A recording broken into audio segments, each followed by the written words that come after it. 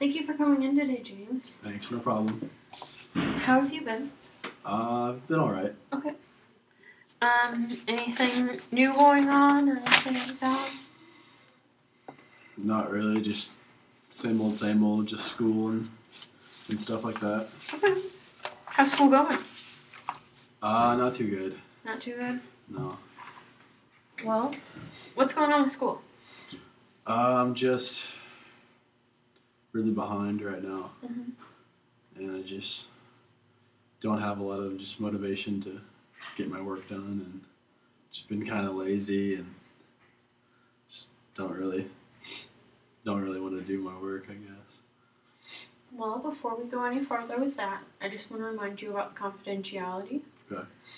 Everything that we talk about in here stays in here between the two of us, except for 3 different reasons, and that's if I hear of elder abuse or neglect, child abuse or neglect, or I hear of you harming yourself or others. Okay. So you're saying that you're really behind on school and everything. Yeah. Is there anything that's pretty much like promoting it or causing it? I just don't really feel like doing it. Mm-hmm. And I've just been busy with football, and Okay. so that's kind of taken up a lot of time. Mm-hmm. But I don't know. I just don't really have motivation to do anything. Okay. Is it okay if I take notes today? Yeah. So you've been busy with football, Yeah. and after football you don't really have the motivation to do your schoolwork? Yeah, I'm just real tired by the time football's over. By the time I'm out of practice, I'm just real tired, and I don't feel like doing anything. Mm-hmm. So it sounds like you're just staying super busy and you just don't have energy then by the time your day's over to do your work and Yeah. get everything you need to done. I just don't feel like doing anything. Is there anything that helps drive you to do your schoolwork more than any others? Not really. I don't really have any drive. Okay. That's always hard. So with your busy schedule between school and football, how would you describe a typical day that you put through? Like any day. Any day. Well, my Mondays, I wake up at 6:20, and I lift from about 6:45 to 7:15, and I get done, and I have class at 8, and then after class, I go to breakfast, and then I have class at 10 to 10:50, and then I have lunch at 11, and then I have a break between 11 and about 3:20, 3:30, and then I'm in practice till about 5:45. Okay.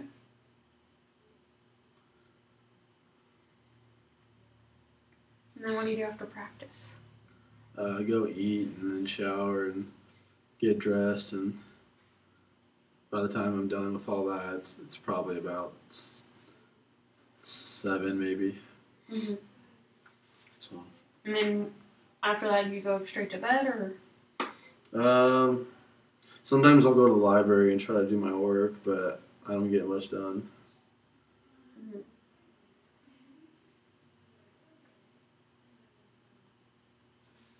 How long would you say you stay in the library till? Maybe about an hour and a half.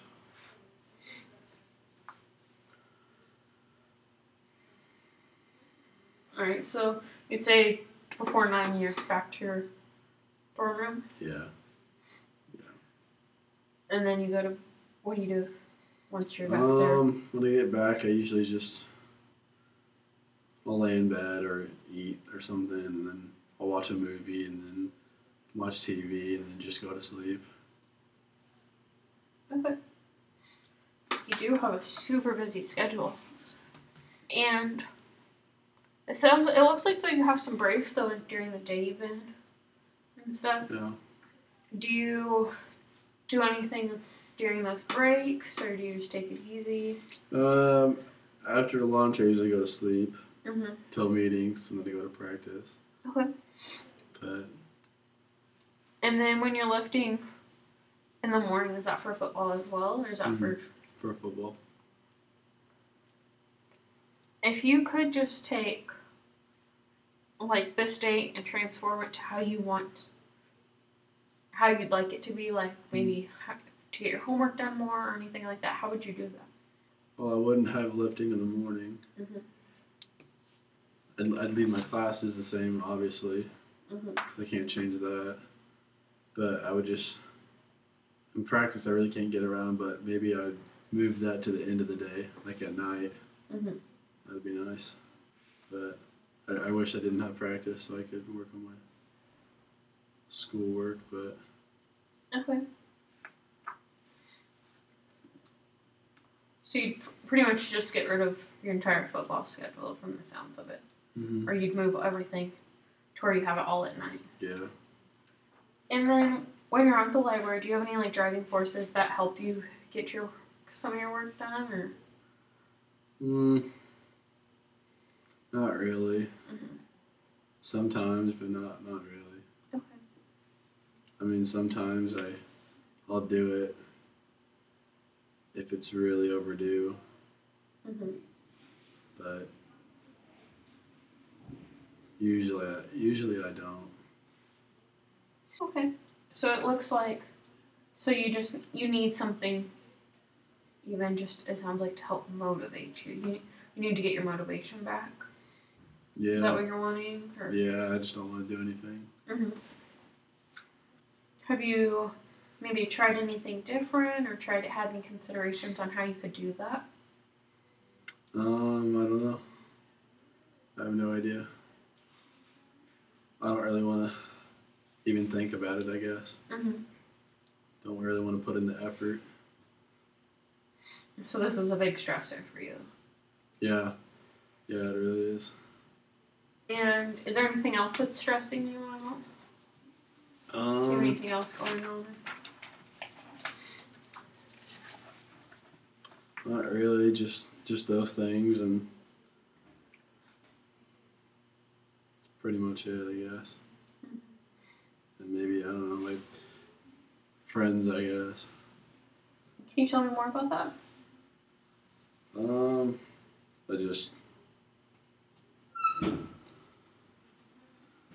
I don't really feel like they're my friends sometimes. And what makes you think that? I'm just kind of the person that gets picked on in the group, I guess. And I don't feel included. And can you tell me more on what you're thinking when you say that? When I'm not included. When you're not included, and when you're the one that, like, you feel like you're getting picked on. It just kind of makes me sad. Because they're supposed to be my friends. Right. I mean, it just makes me sad and just kind of gets me down, and I don't really want to talk to anybody after that. It sounds like it'd be really hard. It's been going on for like an hour. And so, when you say they don't include you in things, what exactly do you mean by that? Do they go do things without you? Yeah, they'll all go out to eat or something, or hang out at their house, and I won't get an invite, and I'll find out that they're all together, and that they didn't invite me, and it just makes me sad. Mm-hmm. Have you tried to like say anything to them about it or anything like that? No. No, I just kind of let it go, I guess, and hope that it gets better next time. Mm-hmm. Is there anybody that you know you can count on that this won't happen with? Any people outside of your friends group? Any family members? Well, my brother, I guess. And which brother is that? The youngest one. Joel. And so how does Joel, when you're around Joel, how does that make you feel? I don't know, it's just kind of easy, and I don't feel, I guess, judged around him, and I can be myself, and and I know he won't. He won't not include me in things because he always wants to hang out with me. Okay. And do you want to always hang out with him? Yeah, he's one of my best friends. Okay. So Joel's a pretty solid figure in your life then. Yeah. You guys count on each other a lot, it sounds like. Mm-hmm. So when you and Joel are together, what kind of things do you guys do? We go see a lot of movies. That's kind of our thing. We do that a lot. Mm-hmm. But mostly just hanging out at home or I don't know, just whatever. It sounds like you like watching movies a lot too, right? Mm-hmm. What kind of movies do you like watching? Just anything, comedies. So, would you say you use movies as a coping mechanism? I mean, I guess I just don't really have to think about anybody. Mm-hmm. I don't really think about my problems. Okay. So, is there anybody else that you can even just count on when you're feeling sad or down? I don't know. My mom's always there, Mm-hmm. but I don't really like talking to her about my problems. Is there any reason for that? I don't know. She never really seems to listen. You don't think she seems to listen? Why do you say that?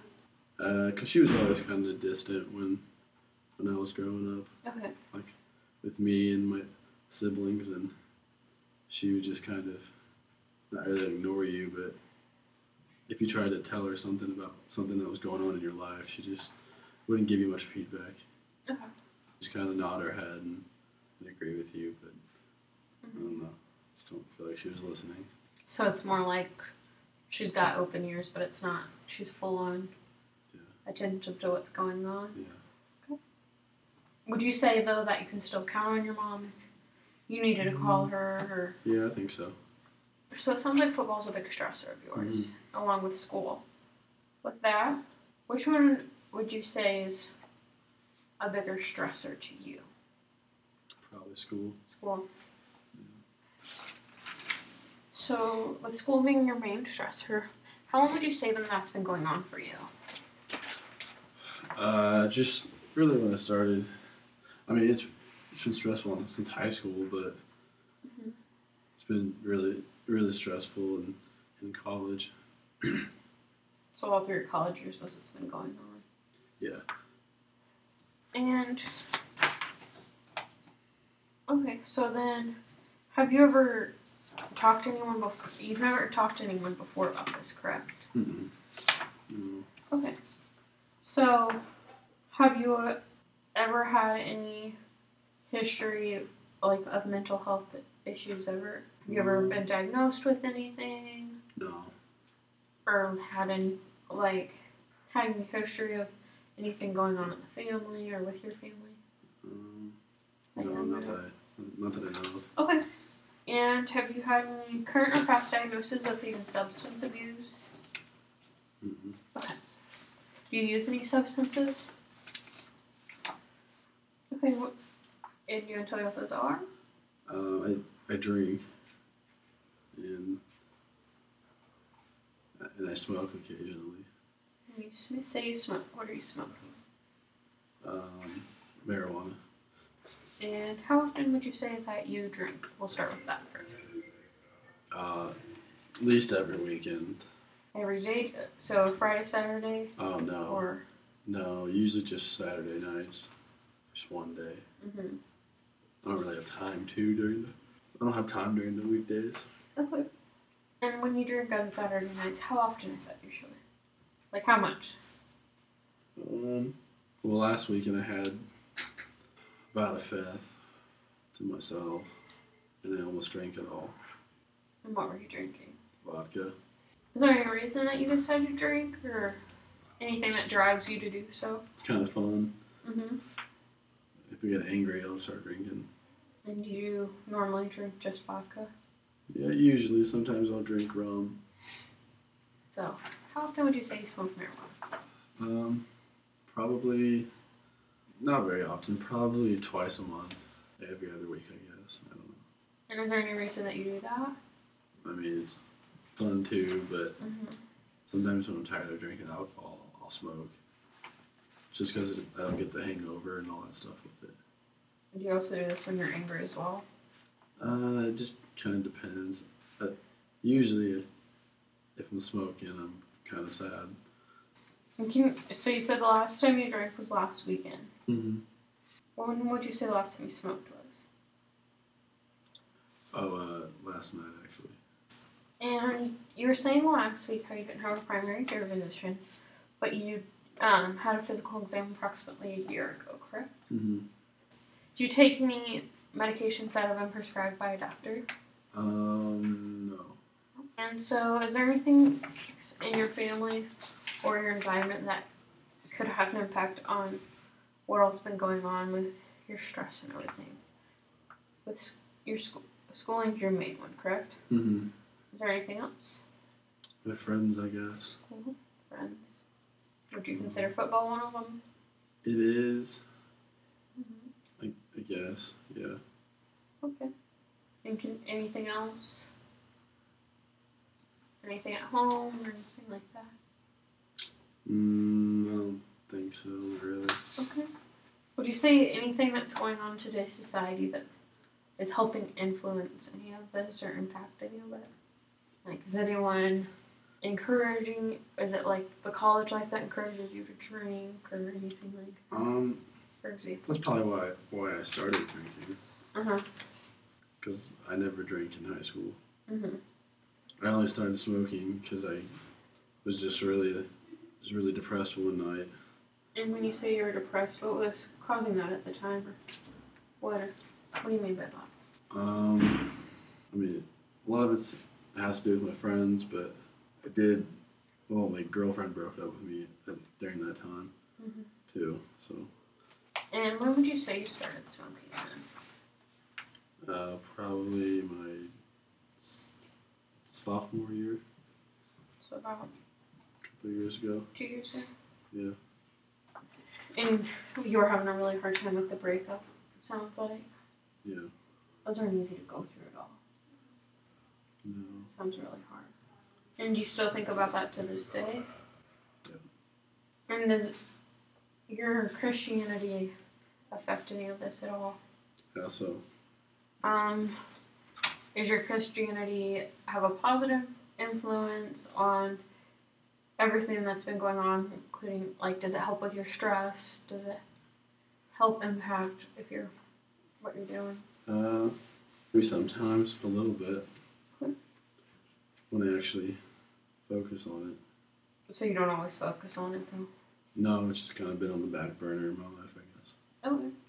With that, what are some things that are strengths of yours that help you get through with your stress and getting your homework done? All of that. I don't think I really have any. Well, everyone's got strengths. I mean, you do. So there's all different things. I mean, one of your strengths is you've got a good relationship with your brother, right? Yeah, I guess so. And how are you doing in school? Alright. If I don't catch up, I'm gonna have bad grades. Is there anything that motivates you to get your work done? No. Oh, you're here today, right? Yeah. And you've made it to your appointment on time, Yeah. There's a strength. You're still making it to places. Do you still go to class? I do, but sometimes I skip. Mm-hmm. So the days you do go to class, so that's a strength that you have, to where you still, although you don't want to do your work, you're driving. You're making yourself still go to class. Yeah. So. It's really hard though. Mm-hmm. You're still part of football. Mm-hmm. And so you're making it work with your time though. Like you have your time planned out that you have to be at your obligations. Yeah. So you don't drink on school nights, right? No. Sometimes when football's over, but no. If football's in season, I don't. So you don't drink during the week for football. Right. There's a strength because your game's very important. Mm-hmm. So you're finding, there's importance in that and you don't want to deflect that. Yeah. With those examples, are there anything that you can think of yourself that you have? I don't really know. Well, there's some. We'll work on that. We'll keep working on that. And we'll keep pulling out and finding more. So Joel's a support system. That's one of your big strengths. Yeah. Are there, and then you watch movies. Mm-hmm. And use that as a way of just getting away from things and taking a step back for a little bit. Mm-hmm. That's a good strength. That way you know you have something you can take a step back away from what's going on. Are there any barriers that you can see in your way of getting in the way of you reaching your success? Obstacles or your family or anything? Just trying to get over this girl. Was she your girlfriend? Is there anything that helps you with that? Drinking. Any other barriers that you could see in your way? Is your workload at school too large? Probably. But even when school's over, I don't know if I'll be able to get over it. And so this is constantly running through your mind, it sounds like. Yeah, every day. And we will definitely keep that in mind. And we'll work with being able to help you do that as well. We'll work on it and find ways that'll help you cope and work it out. So we've gone through a lot today. We've gone over what your typical day is like that has a lot of your stressors in it. The things that go through your mind even. Including getting over her and your schoolwork. And then how your friends make you feel. We've also found like the good things, how movies help you get away from what's going on for a little bit and just keep your mind off of things. And you have a good support system, including your brother Joel, and you know you can call your mom if need be. Mm-hmm. And that she's there for you. And we've just discussed different things that influence you in different aspects of your life. And the strengths and barriers that are helping you reach your goals.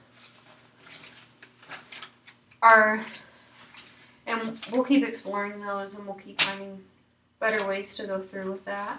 There's one last thing though that I do need your help with before we leave. Okay. And I have to do what's called a genogram. And a genogram it's kind of like building up your family tree. And this just helps me get a sense of who your family is and how everyone is placed. Alright, so squares represent the males in your family, and circles represent the females. So we'll start with you.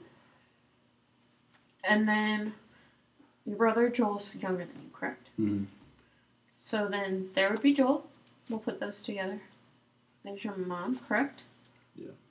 And then your dad, but they're divorced. Am I right? Yes. Okay. And that's why I just put those two lines there. Because it shows that they were once married, and that's how you and Joel came about, but that they are not together anymore. Is there anyone else that I'm missing? I have 5 other siblings. Mm-hmm. We can put those. And you want to tell me who those are? Do you want the order from oldest to youngest? Yeah, we can do that. Andrea. Okay. And then David. Okay. And Stephanie. And Joanna. Okay. And Catherine. Okay. And then you're not as close with all of them, and they're not. Mm-hmm. Correct? Yeah. No. So I'll actually just put a circle around your mom, you, and Joel. And that shows that you guys are all closer.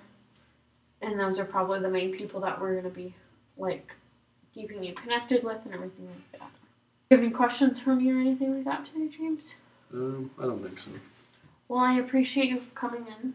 And I will work something out to where both of our schedules can mesh together and we can meet up again next week, if that works for yours as well. Okay. Thank you so much for coming in. I really appreciate it. And we'll make sure we get you on the track to feeling better, alright? All right, thank you. Thank you.